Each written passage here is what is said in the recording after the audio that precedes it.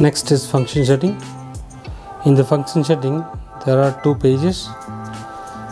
So the common settings and copy related setting, print related settings, scan related settings, and receive, forward, store, access, and print. Okay, let's say check common settings. So in this there are some common settings which will be common for all functionalities. Okay, print, scan, and other scan to folder, scan to your USB, all the settings.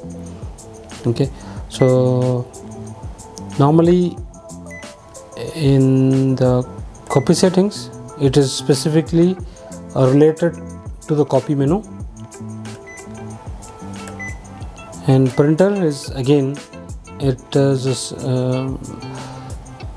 related to printer settings. Okay,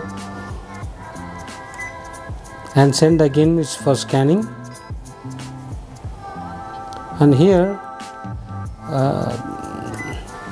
we will have to set the SMTP details.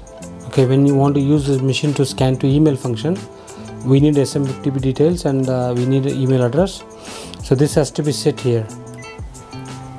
Okay, under send and email settings, communication. When you go next, receive and forward, this is for scanning. When you send a scanning, if it is failed, you want the machine to be print or not. If that, you can click that. Then store access file. So in here memory media settings,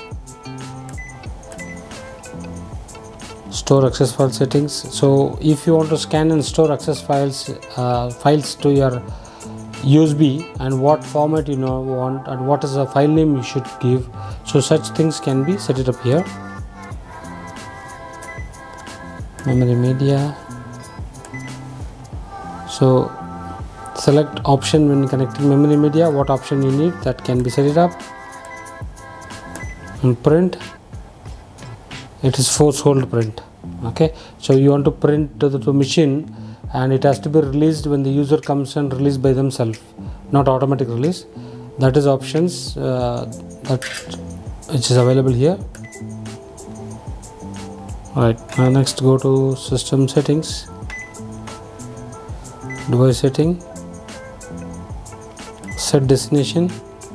This is related to address book. Go to next page, management setting. In the management setting there are some settings which is purely related to the machine device management, so it will be very careful when you deal with this. So user management, in here you can create a user authentication, so the machine will be locked. The users should enter the password in order to begin anything. And device management, it is all about the device, the what access you want to give, and it's completely device management details. Okay, so let's go to license and others. In this area you can register and you can add your existing your external applications in this particular menu. And remote UI, this should be always on. If it is off, we can't access from the web browser. And also remote operation settings, this should be on always. So if you have remote operation on, so we can take control of a remote operator kit, and we can see the console on our computer.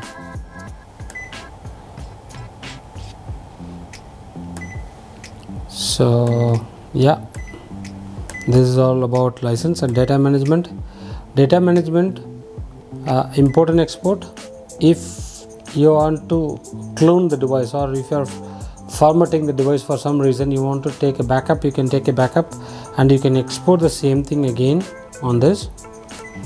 And for some reason, if you want to format the device, so you can go ahead and do it with the initialize all settings.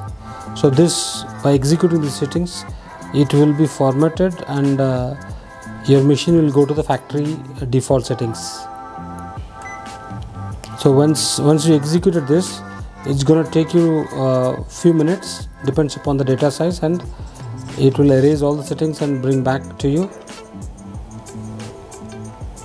Next, security settings.